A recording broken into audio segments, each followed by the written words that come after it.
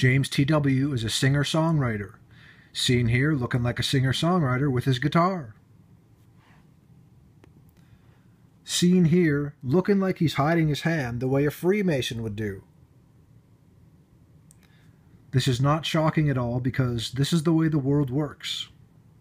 We don't have to like it, but we should know this. Knowing that the world is like this helps me strengthen my faith in Jesus Christ. It lets me know that I don't belong to this world. We don't belong to this world, brothers and sisters. This world is fallen. It is sold out in many ways, financially and spiritually. The god of Freemasonry is Lucifer the light-bearer, who is known as Satan, the father of lies. He's the deceiver from the beginning. He is the master deceiver. I'm not giving him credit, but his deceptions are grand. It's the whole world like this. We don't have to like it, but we should know this. Brothers and sisters, everyone watching, use your discretion and discernment in all things. God bless you.